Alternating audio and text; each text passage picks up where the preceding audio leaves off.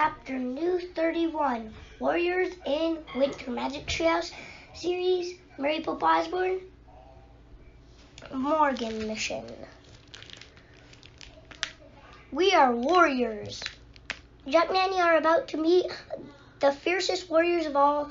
They soldiers of the ancient Rome and Legion. When the Magic Treehouse whisks them back to Roman army camp, they learn their mission: be like warriors. That is easier said than done. Roman soldiers are the best fighters in the world. When Jack and Annie find themselves in the wrong place at the wrong time, they're in big trouble. Who will save Jack and Annie now?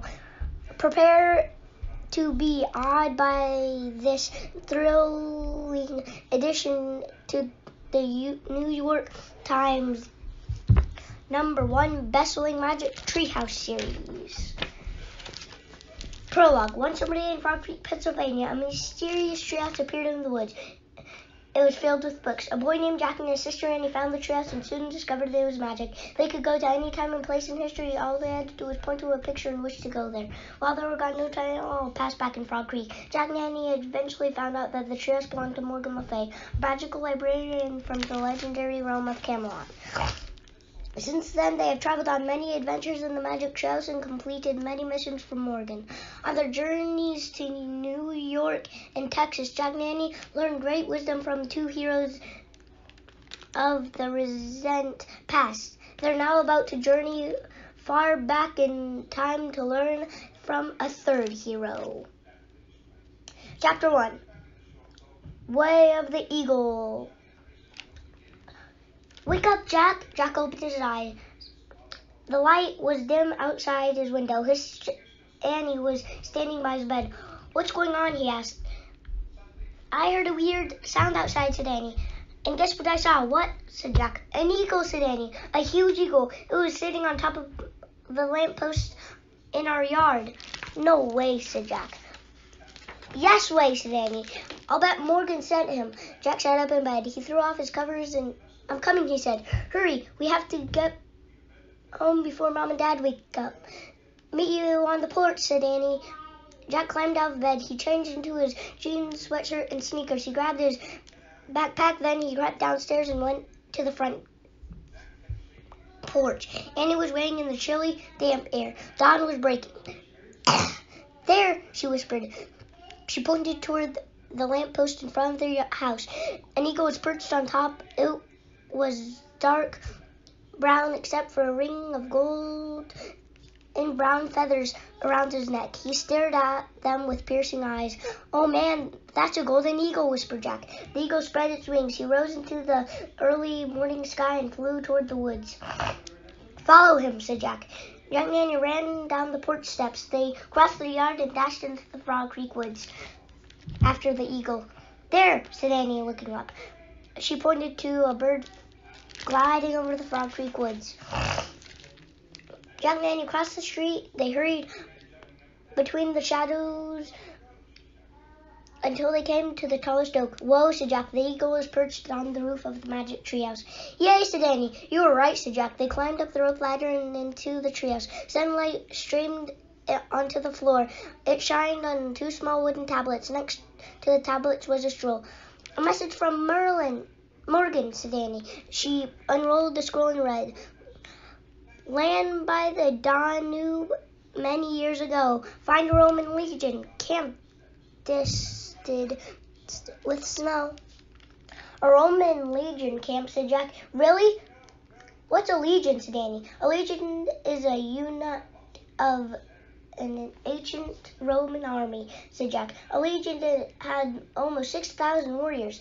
The whole army had around 150,000 warriors. And, okay, got it, said Annie. And what's the Danube? It's a river that ran along the border of the Roman Empire, said Jack.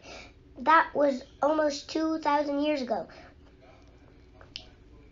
How do you know all this, said Annie. My school project on the Roman army, said Jack. Remember the model of a camp I made, and I had to explain it to my class. Oh yeah, I remember, said Annie. Rome had the best warriors in the world, said Jack. They defended the Roman Empire from over 500 years. Great, got it, said Annie. There's more here from Morgan. She read from the school again. You must each keep a journal. Use tablets of wax with a pen called a stylus. Write down the facts. So that's what these is, said Jack. He grabbed one of the wooden tablets. In ancient times, people wrote on these. See the wooden carved with wax. He picked up a pointed reed. And here's a stylus. He lit a pen with no ink. Hold on, said Danny. Listen to this. Write what you see. Write what you feel. Do what warriors do to make your words real. How do we do what warriors do, said Jack. Roman warriors were the toughest guys on the planet. They had years of training. Maybe Morgan sent us something to give us magic skills, said Danny. Like the baseball caps we wore in the Major League Bat Boys. They looked in the shadows corner of the treehouse. Jack saw the Pennsylvania book that would bring them home. Nothing here, said Jack. Morgan didn't even send us a research book. Don't worry, you know a lot from your project, said Annie. Not enough, said Jack. Well, maybe Morgan wants us to learn more on our own, said Annie. Last verse. Give the silver coin to a hero in disguise. He will share with you his wisdom. Be home by moonrise. What silver coin, said Annie. They looked around the treehouse again. Jack spotted a black coin on the floor. It was about the size of a quarter. Maybe this, he said, picking up. That doesn't look like silver, said Annie. Silver turns dark over time, said Jack. You have to polish it. Okay, we can do that later. Let's go now, said Annie. How, said Jack. There's no research book to take us here. Said Annie. I have an idea. I'll just point to Morgan's words. She touched the rhyme. I wish we could go to a Roman legion camp on the Danube.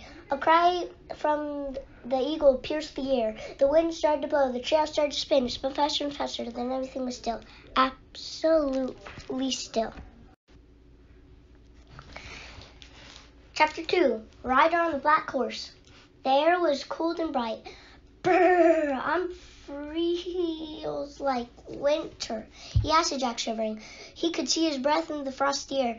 We're wearing Roman clothes. Too bad we're not warmer. Jack and Annie both wore wool caps with tunics and boots. Instead of a backpack, Jack had a leather pouch attached to his belt. Annie had a belt and a pouch too. Hey, I'm dressed like a boy, she said. This should be fun. They looked out the window. Snow covered the ground. Sunlight sparkled on a frozen river. That must be the Danube, said Jack. An eagle cried out. Annie leaned out the window and looked to the right. Our eagles, she said. And that must be our Roman camp. Jack leaned out the window too. He saw the eagle gliding toward a cluster of buildings surrounded by a high fence. Oh man, it looks like my model, said Jack. Yep, and it's dusted with snow, just like in the Morgan's rhyme, said Annie. Let's go. Jack and Annie put their tablets and pen in their pouches too. Then they climbed down the rope ladder. The sunlight on the snow was blindingly bright, but the air was bitter cold. Jack pulled his cape closer. The thick wool was warm and scratchy. Before we go any farther, should we write something in our journals? He said. Good idea, said Annie. They pulled out their writing tools. Watch, said Jack. He pressed the pointed reed into the wax and wrote a W. Got it, said Annie, but we should write small so we can fit everything. Jack wrote winter. Then he looked at Annie's notes. What are you writing, he asked. Rider on a black horse, she said. Where? Jack said, looking around. Against the sun, said Annie. Jack shielded his eyes against and looked out a bright horizon. A rider on a black horse was trotting over the frozen ground between the river and the camp. He wore a helmet and red cape. "Oh no," said Jack. "Should we climb back into the treehouse?" "Hi," Annie called, waving. The rider raised his hand in greeting.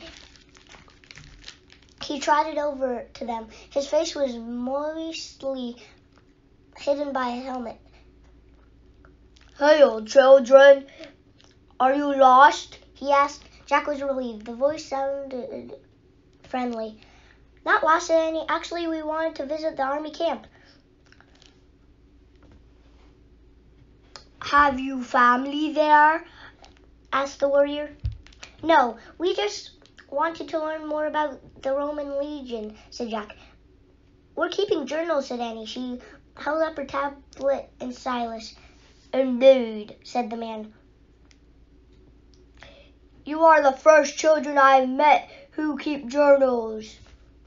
"We plan to write what we see and what we feel," said Annie. "Ah, young visiting scholars," said the rider. "Have you questions for me?" Yes," said Jack. "Why is the army camped here?"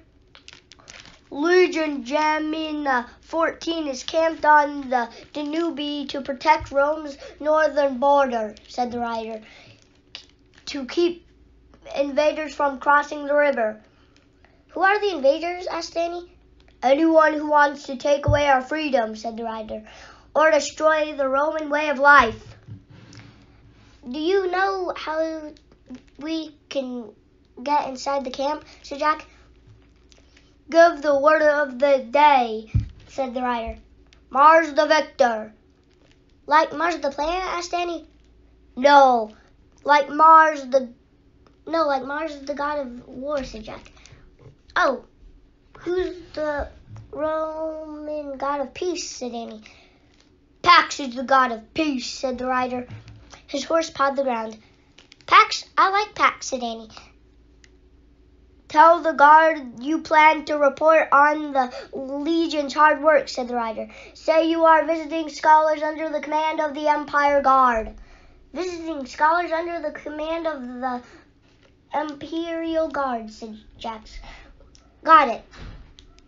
That sounds really official," he thought. The rider squinted at the rising sun. "I must return to my station now," he said. "Farewell, friends." The rider turned his horse and galloped toward the camp. Jack and Annie watched him pass through the gateway. "Let's go," said Jack as they started walking toward the gate. "He was nice," said Annie. "Do you think he was an important officer in the Legion camp?" "No way," said Jack. "He was just an ordinary armory guy. He didn't have any plum on his helmet, and he didn't wear armor covered with metal like a centurion." "Be glad he wasn't a centurion." "Why? What's a centurion?" asked Annie. "Super strict commanders," said Jack. "They carry big sticks and mark their own men." "That's mean," said Annie. "They should learn to use their words instead." Jack laughed. "Try to tell that to a centurion." As they drew close to the camp, a guard stepped out of the gatehouse. He wore full armor. He carried a spear and a red shield.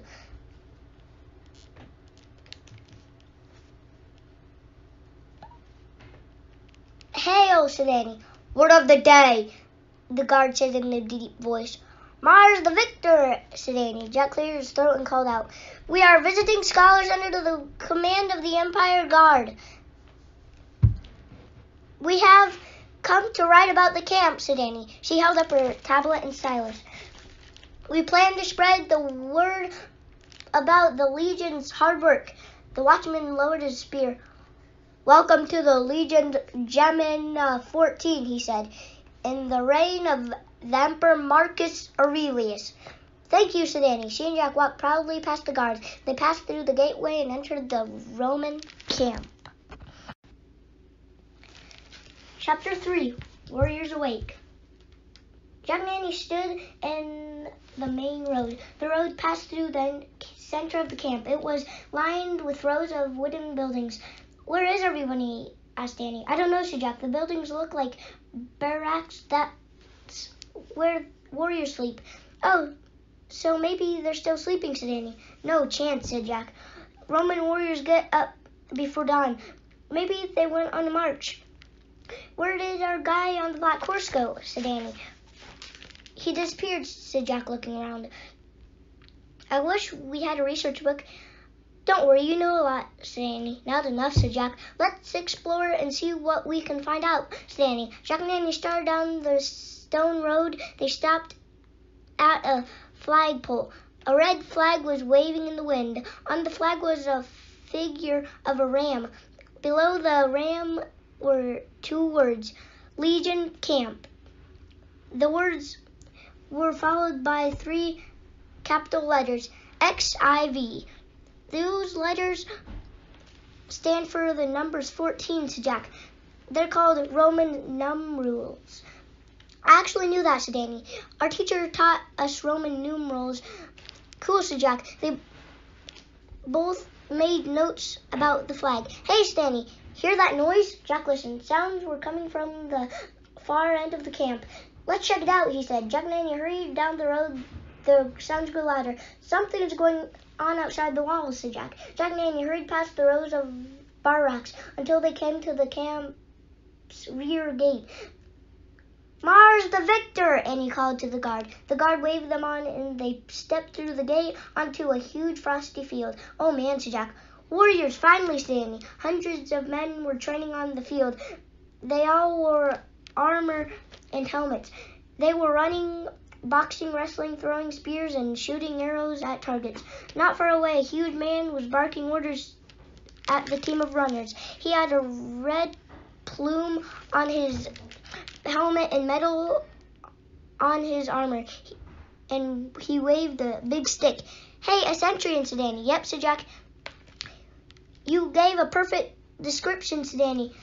Double time, the centurion yelled. The runners ran twice as fast. They were wearing heavy armor with huge packs strapped to their backs.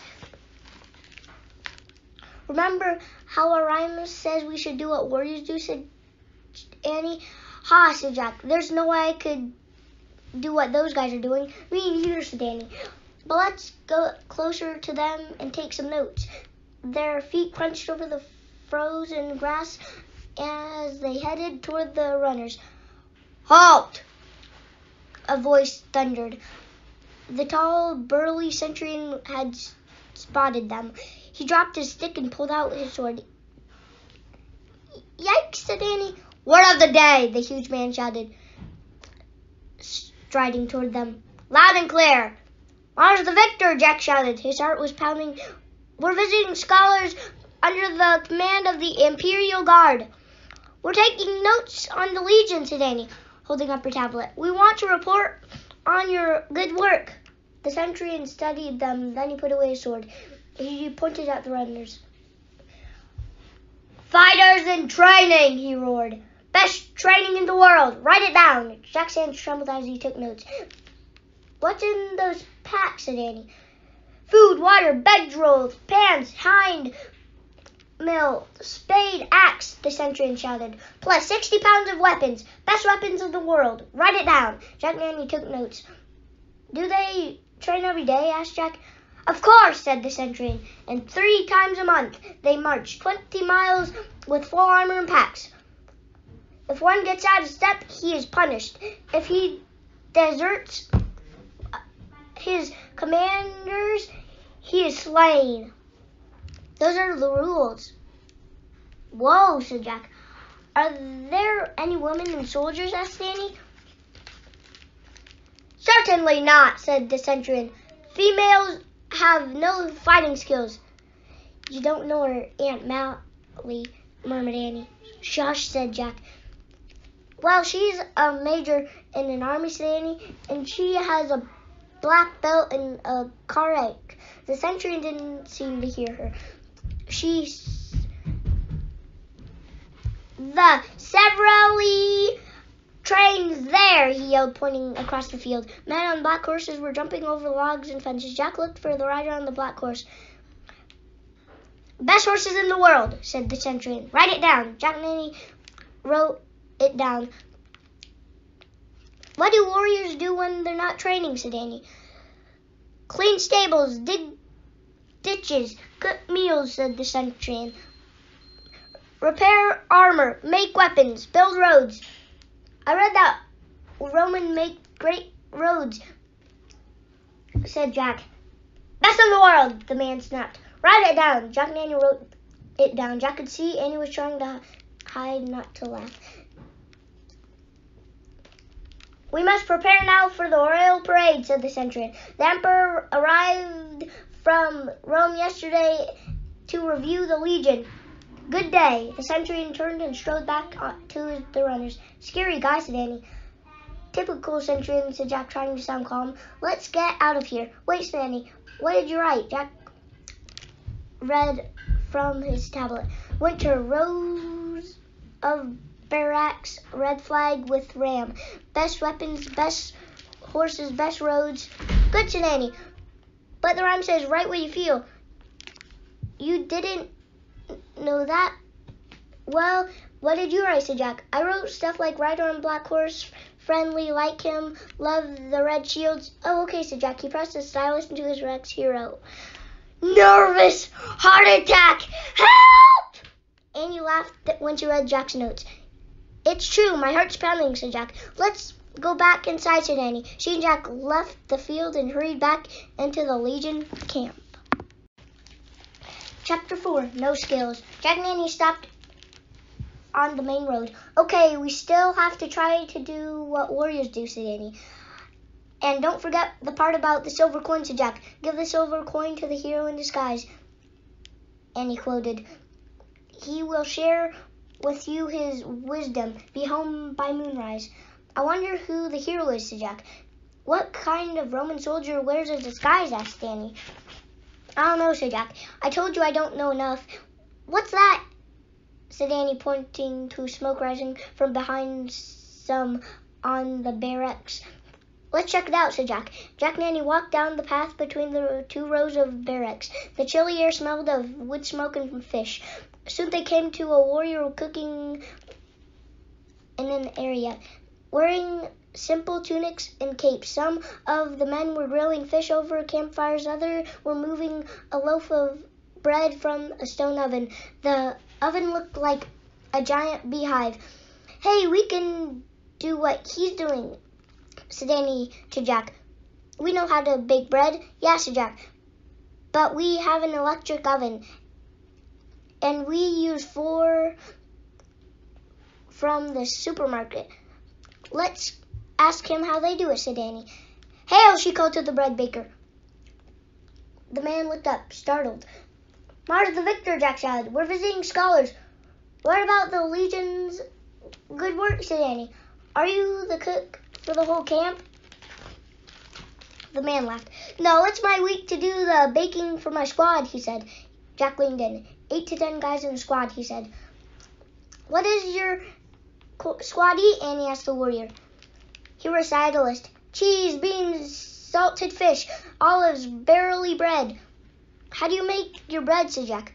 Each squad grains its own portion of grain, said the baker. He pointed to a small hand mill next to an oven. Cool, said Annie. Can we try it? The man nodded. There's a bit of grain in it now. Turn the handle to grind it. Flour will come out its spout. Annie tried to turn the handle, but it wouldn't budge. You try it, she said to Jack. Jack pushed the handle as hard as he could. He pushed and pushed. Finally, a spoonful of flour came out of the spout. Your bread size will be the size of an olive, said the baker. Jack and Annie laughed. You should ask Ceres for help so you don't starve, said the man with a smile. He returned to his work. Who's Ceres? Annie asked as they walked away. Goddess of grain, said Jack. Ancient Romans had goddesses and gods for everything. Oh, like the Greek mythology, said Annie. Right, said Jack. Gods and goddesses for sun and sea, storms, sleep, rainbows. Got it, said Annie. The Ceres is the goddess of grain. She made a note. There's smoke coming from over there too, said Jack. Let's go. They walked down the path to an open workshop. At a forge, a blacksmith was hammering a sword.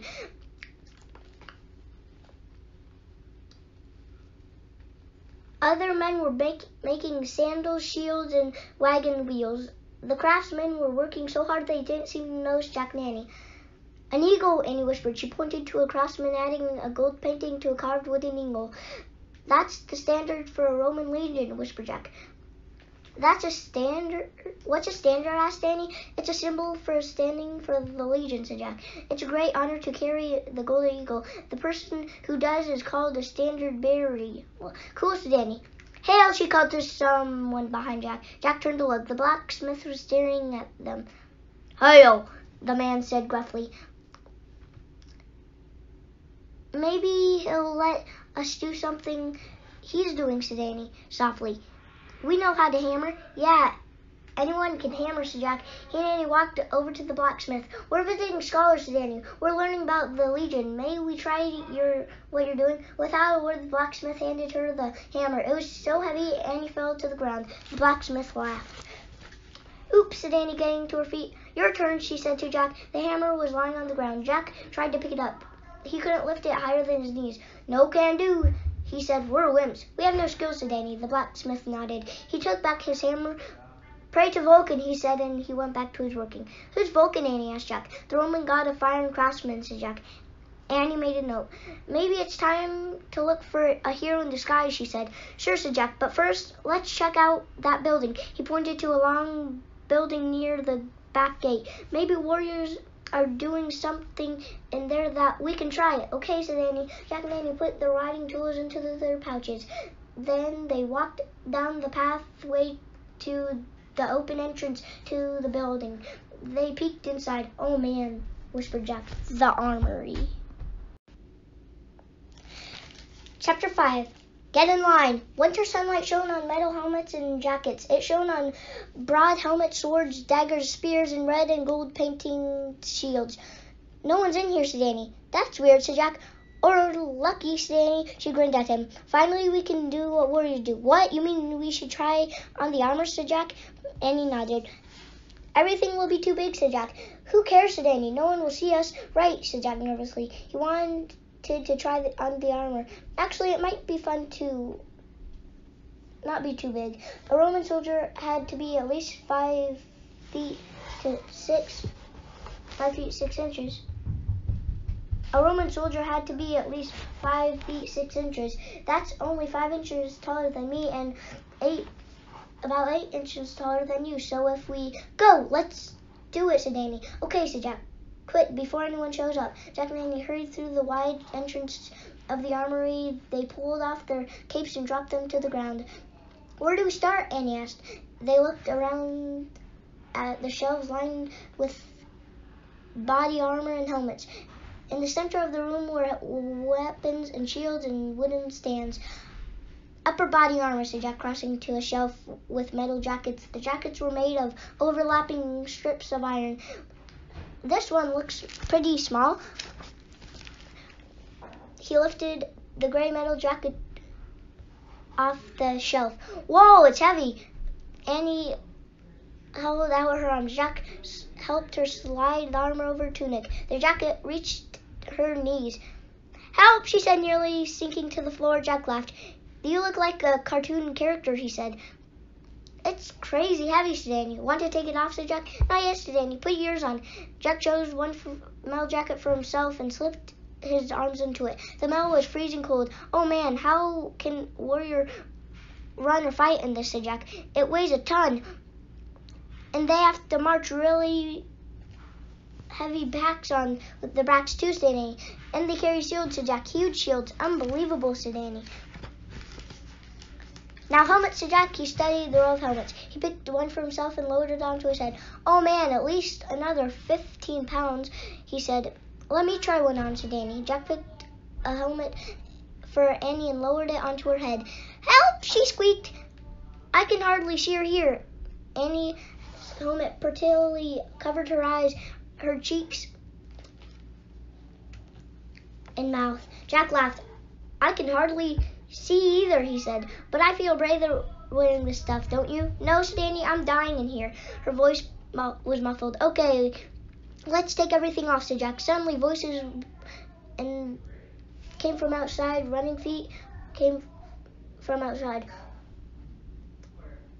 Full armor, packs! No packs! A man shouted. The Emperor's parade began at high noon. Yikes, said Annie.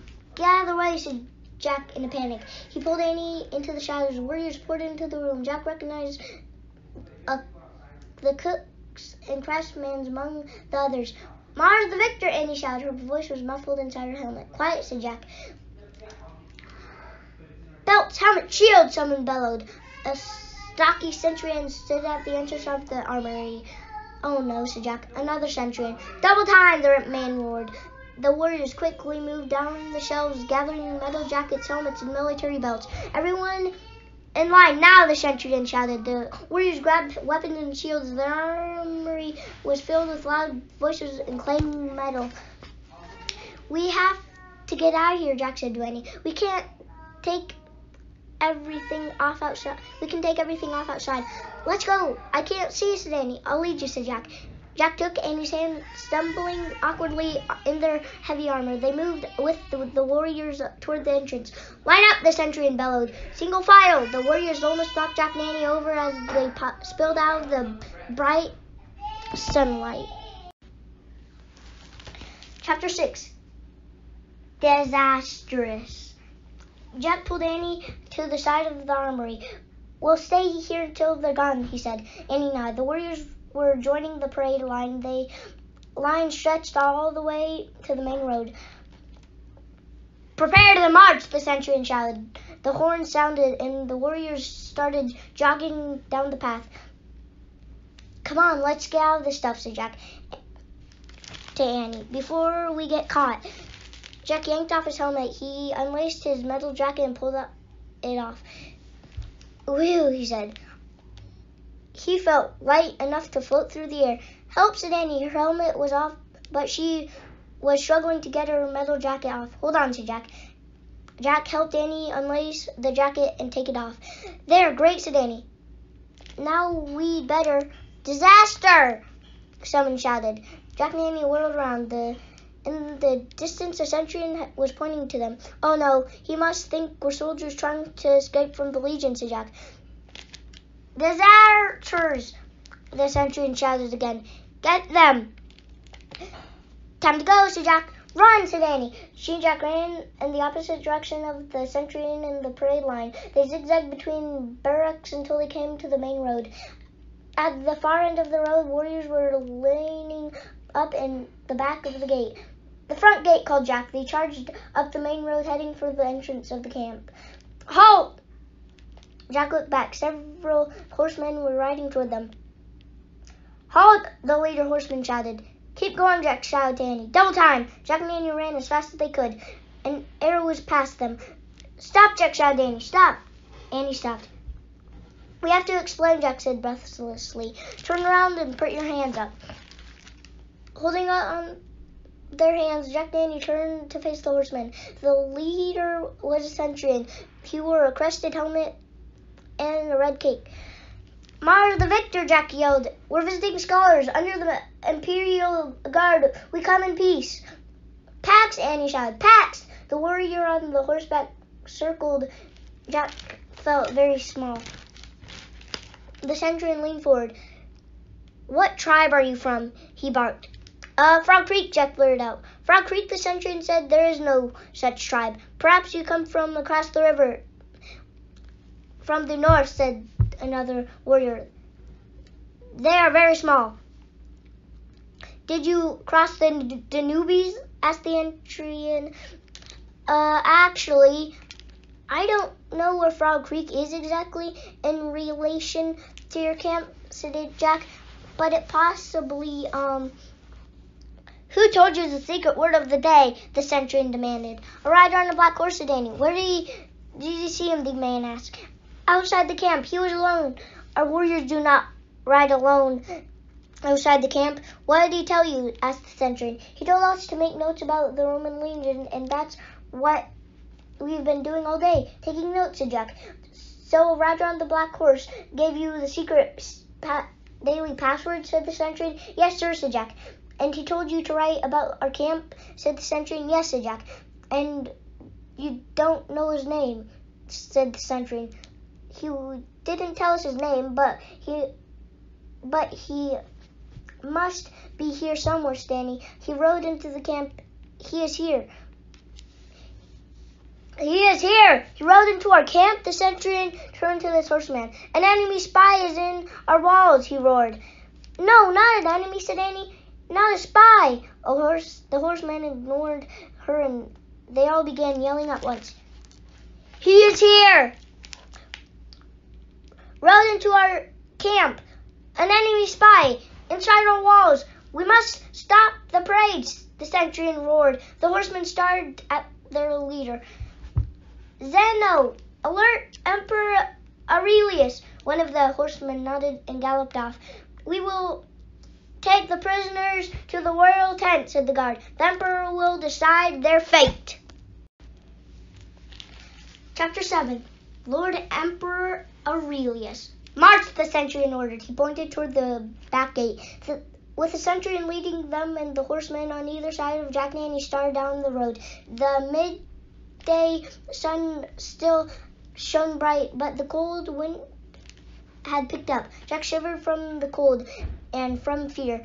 He'd read about Roman emperors. Some were ruthless and cruel. Some were truly insane. All of them got rid of their enemies, one way or another. I wish we could find the black guy on the horse, Jack said in a low voice, before they find him. I'm sure he wasn't a spy, said Annie. Me too, said Jack. But who was he? And where did he go?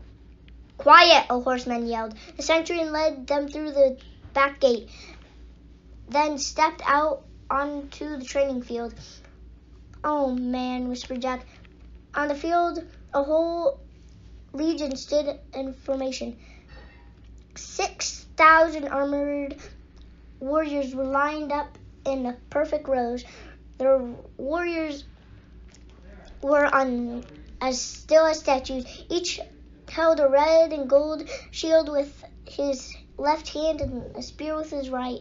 Trumpeters stood near the head of the parade. In front of them was the warrior carrying the Legion red flag. In front of him was a man carrying a pole with a statue of a golden eagle on top. To the imperial tent, the centurion ordered to Jack Nanny. He pointed to a large red tent on the far side of the field. A cluster of guards stood around the entrance. Double time, the centurion said. As Jack Nanny hurried toward the tent, Jack grew even more scared. Annie seemed scared too. Have you read about Roman empires? She asked Jack. A little, said Jack. What do you learn? Said Annie. They're okay, said Jack. Don't worry. I'm not worried, said Annie. I know we'll be fine. Right, said Jack. Annie never gives up hope, he thought. He liked that. When they reached the entrance of the tent, the centurion dismounted. We have come to see the emperor, he said to the guards. We have captured 2 spies.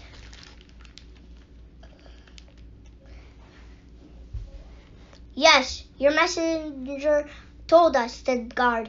He is with the emperor now.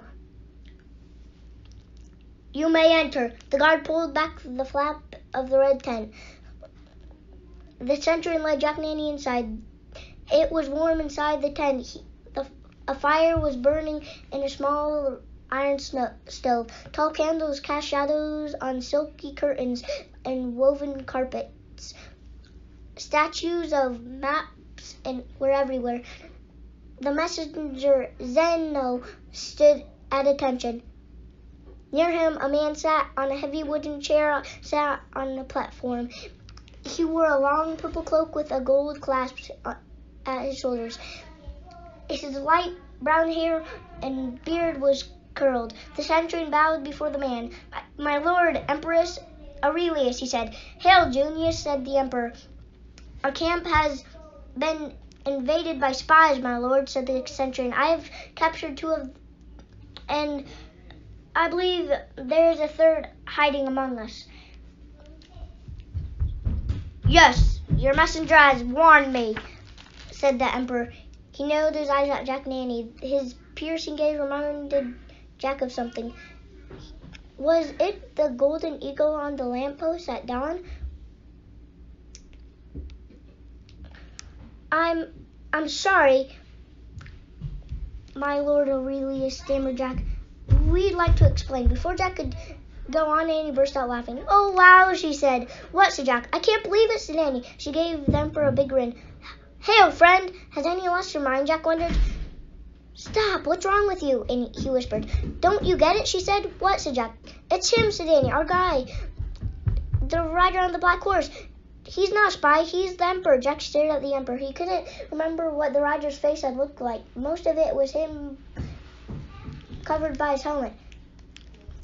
Genius, you and Zeno may leave now. There's no danger of spies in our camp, said the emperor. The centurion and the messenger looked confused, but they bowed and left the tent. The emperor looked at Jack and Annie. Hail, fellow scholars, he said. Are you lost? Chapter 8. Silver coin. Jack caught his breath. Emperor Aurelius was their guy. He couldn't believe it. No, not lost, said Annie, smiling. We were just in the wrong place at the wrong time. The armory, Jack explained. So I hear, said the emperor. When I first met you, I thought you must live nearby, certain. But now I do not think that so. Where is your home? Frog Creek, Pennsylvania, asked Annie. Beyond the Danube, said Jack. Where are your horses? The emperor asked. We left them on the other side of the bank, said Jack. Yes, we walked over the ice, said Annie. But we're definitely not invaders or spies, said Jack quickly. I promise. We want to learn about the Roman legion just for our own sake. I believe you, said the emperor. When I spoke with you on my ride, I knew you were honest and truthworthy. Do you ride alone every morning? And yes, when I can, said the emperor. I like to look closely at the world around me and think my own thoughts.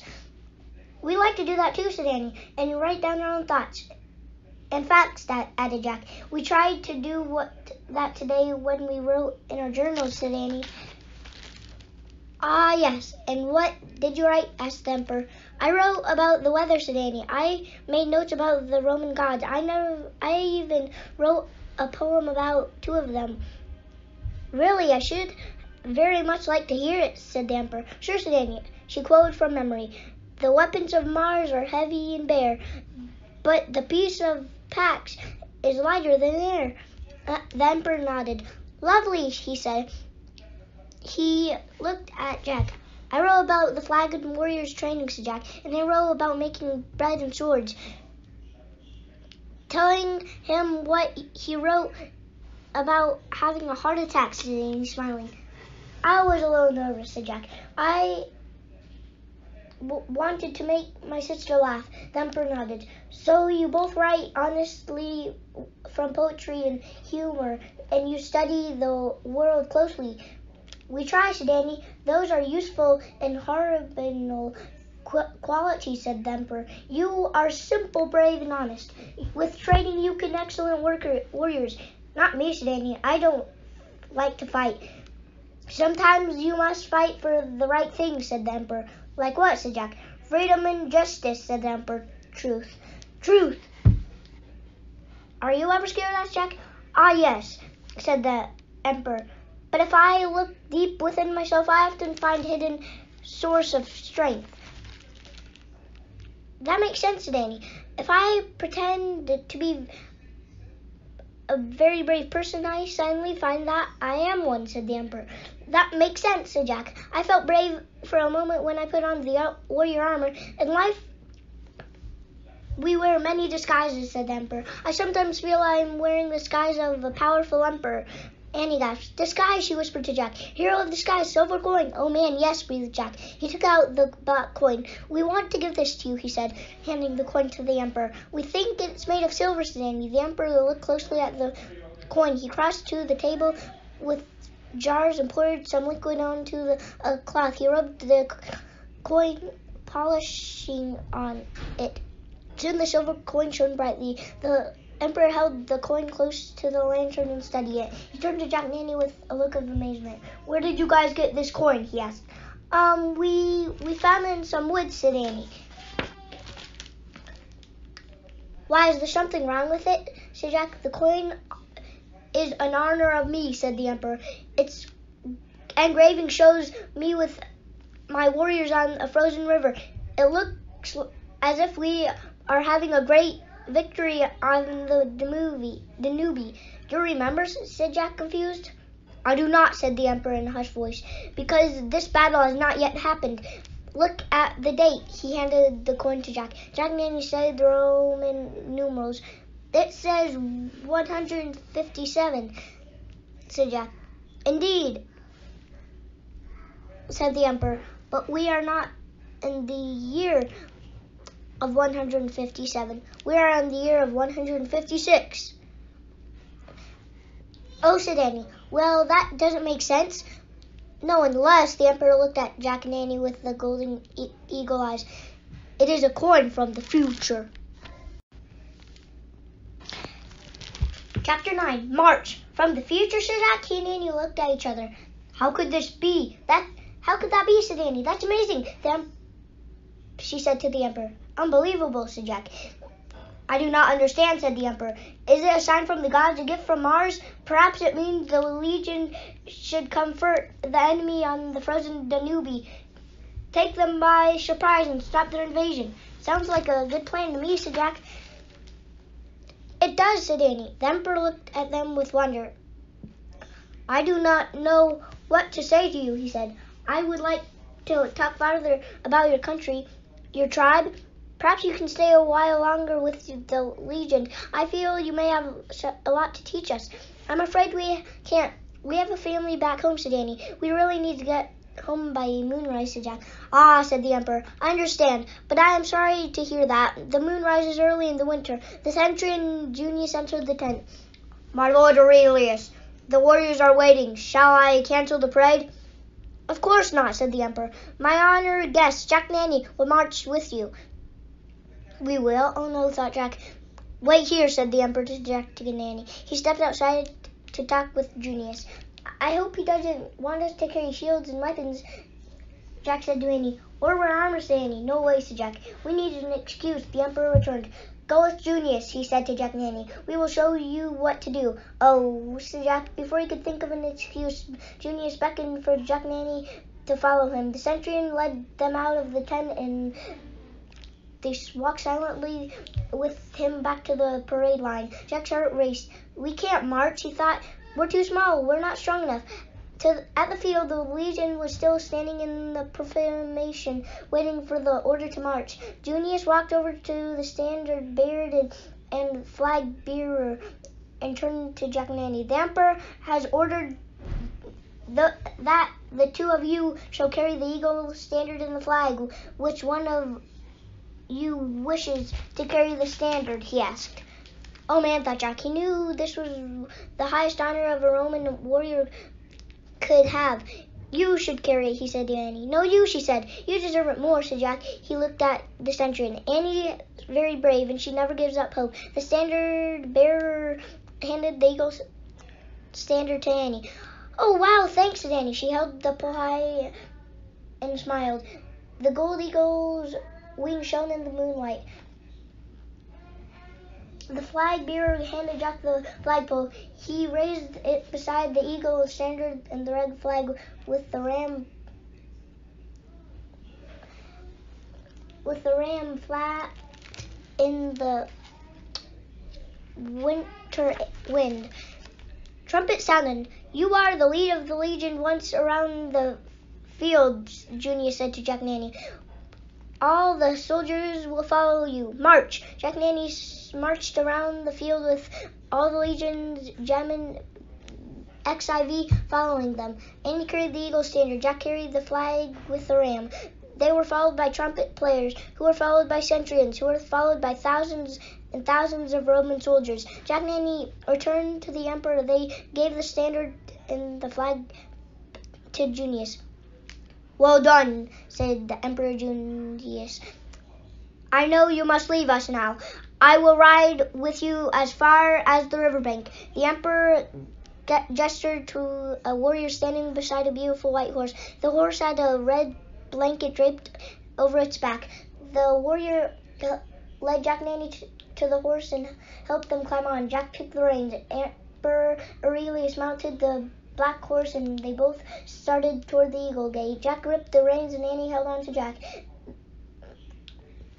The white horse carried them down the main road, past the armory, past the rows of barracks, and out through the gate of the Roman legion camp. Chapter 10. Hail home. Not far from the Danube River was the Emperor Mountains. He helped Jack and Annie down from the white horse. "Thank you for letting me carry Lord Aurelius," said Annie. "You need not call me that outside the camp," said the Emperor. "You can call me Marcus." "Thanks for helping us, Marcus," said Jack. "You're welcome," said Marcus. "I hope you learned about the Roman Legion camp today." "We did," said Jack. "You guys are amazing," said Annie. "We wrote a lot in our journals." The Emperor smiled. "Good," he said. "I tell few people this, but I keep a journal myself." "Really?" said Annie. "What sort of things do you write about?" Marcus paused for a moment. "Perhaps I will share some of the thoughts with you," he said. He pulled out his journal saddlebag. He read, "Dwell on the beauty of life. Watch the stars and see yourself running with them." "It sounds like poetry," said Jack. "I love it," said Annie. "Then perhaps you will like this too," said Marcus. "I have begun a list of small things that have a special beauty for me." He read from his journal again. "Fresh bread, ripe figs, wheat bending in the field, the face of a lion, the beauty of an old eagle in men and women, a smell of wood smoke." Marcus looked at them almost shyly. "That's an amazing list, Marcus," said Jack. "A beautiful list," said Annie. "Thank you," said Marcus. He sighed. "I must leave you now and don me Emperor disguise again. There are battles still to be won." "Good luck, Marcus," said Jack. The Emperor mounted his black horse. Jack handed the reins of the white horse. "Farewell, my friend," said Marcus. "I bid you safe travel." "Thank you," said Jack. "We should keep writing, Marcus," said Annie. "Your journals is really good." The Emperor smiled again and raised his hand. Then he turned and led the white horse back toward the camp. "Let's go," Jack said to Annie. They hurried to the tree house hidden in the trees. "Look," said Annie. She pointed. Jack saw the golden eagle perched high on the branch. "Hi there," he said. Then he and Annie climbed up the rope ladder. They looked out the window together. They watched the Emperor pass through the front gate and into the camp. The eagle cried out from above and flew into the darkening winter sky. "It's time for Marcus to be the ruler of Roman Empire again," said Annie. "Yep," said Jack. He took his tablet out of his pack and put it on the floor of the treehouse. "Time for us to go to Frog Creek again," said Annie. "Right," said... "Oh, time for us to be Frog Creek kids again." "Right," said Annie. Then she set the tablets beside Jack's. "We'll leave these for Morgan." Jack picked up the Pennsylvania book. He pointed to the photo of Frog Creek Woods. "I wish we could go there," he said. The wind started to blow. The trail started to spin faster and faster. Then everything was still. Absolutely still. "Hail home," said Jack. "Pax," said Annie with a sigh. They were wearing their own clothes again. The sun was rising over the woods. Birds were singing. "I hope Morgan liked our notes," said Jack, glancing at the tablets. "I think she will," said Annie. "We should head home now and hop back into bed." "Yep," said Jack. Pretend to wake pretend to wake up when Mom calls us for breakfast. I hope Dad makes blueberry pancakes, said Annie. Best in the world, said Jack. Right down, said Annie. They laughed, then climbed down the rope ladder and started through the woods. Jack felt the chilly morning breeze. I'm glad we don't have to be a Roman warrior, she said. Me too, said Annie. But you know what's weird? What, said Jack. Besides traveling through time and space in the magic treehouse and spending the day with Roman Legion camp, Annie laughed. No, seriously, said Jack. It's weird that most important Roman warriors of all time made a list of small things in nature like beauty. Yeah, said Jack. Not what you expect. I think we might be the wisdom we were supposed to learn, said Annie. Right, said Jack. So what would you add to your list, said Annie? Oh, maybe like, Jack looked around, sun rays slanted between the trees. Fiddleheads, ferns, said Annie. Leaves dancing in the breeze, said Jack. That dove cooing, said Annie. The eagle's eye, said Jack. They came to the out of the woods and headed down the sidewalk. The black cat hiding in the bushes, said Annie. The Johnson's pug on the porch, said Jack. Hi, Pickles, said Annie loud in a loud whisper. Dandelions growing in the crack in the sidewalk, said Jack. They came to their house. They climbed their stairs and crept inside and tiptoed upstairs. See ya, Annie whispered. They whispered to each other and slipped into their rooms. Jack glanced back at Jack put back his pajamas on. Before he got into bed, he grabbed one of the book on his bookshelf and got into bed. He looked in the index and found Marcus Aurelius. He found the right page and read. Marcus Aurelius was a Roman emperor from 161 to 180.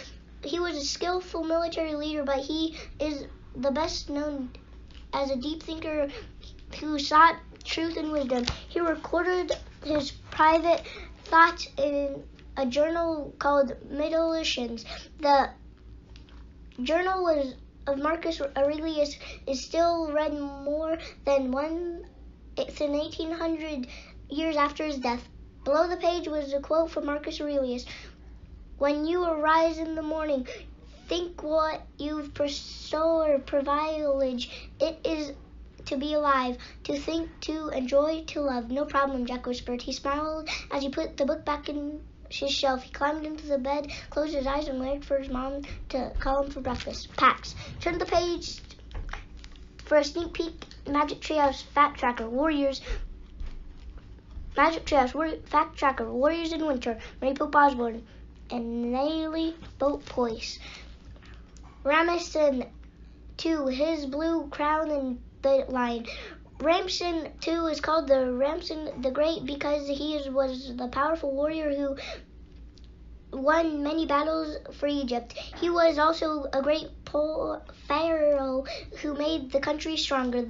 There were paintings of Ramesses II wearing a double crown. The red and white, the crown were a smooth that ruled all of Egypt. Ramesses II led his men into battle wearing a blue crown. There were stories that he also brought his pen Lois along the look. Maybe it was an ocelot. What do you think? What do you think? 2. Ancient Greek warriors. Ancient Greeks had over 1,000 cities-states, and the city of the United Athens were one of the most powerful. Around 1500 BCE, Athens created the first democracy, and the democracy people can vote. The United States borrows some ideas for democracy from Greece. Athens produced powerful art, buildings, poetry, plays, and stories. The Greeks held the first Olympic Games almost 3,000 years ago, said Annie. Alexander spreads Greek culture. Alexander, the son of King Philip of Macedonia, was one of the greatest warriors ever. He lived over 2,000 years ago. Philip ruled all of Greece. The famous Greek philosopher Aristotle was one of Alexander's teachers. Alexander was 20 when he became the king in 336 BCE. He set on the conquer more land for 13 years. He and his army, about 1,500 soldiers, took over the lands that stretched from Greece to India. Alexander brought Greek ideas, arts, and costumes to all the lands he conquered. Alexander never lost a battle, and he became known as Alexander the Great. He named 70 cities after himself, and one after his horse Bucephalus.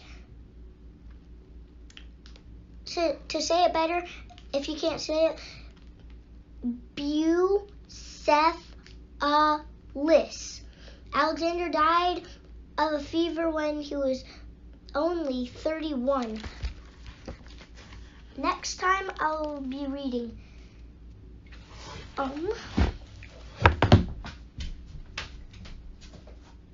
Civil War on Sunday, Mary Pope Osborne.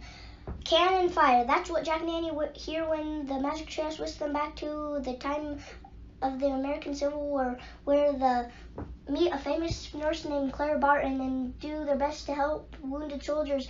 It is their hardest journey and time yet, and the one will make the most difficult on their own lives. Find out why in Magic Treehouse book number 21, Civil War on Sunday. What do kids and parents and teachers say in books and Magic Treehouse books? Look on the opening page.